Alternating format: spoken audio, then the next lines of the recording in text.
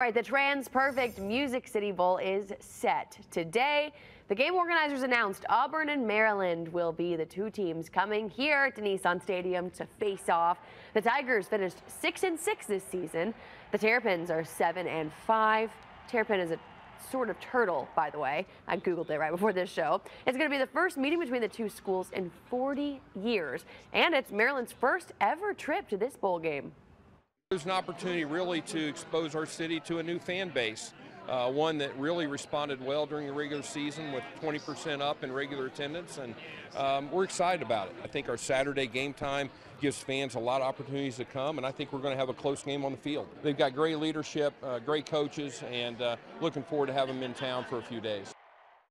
That game is December 30th, 1 p.m. at Nissan Stadium is kick. We do have the link to buy tickets on our free WSMV4 News app. Might want to check that out.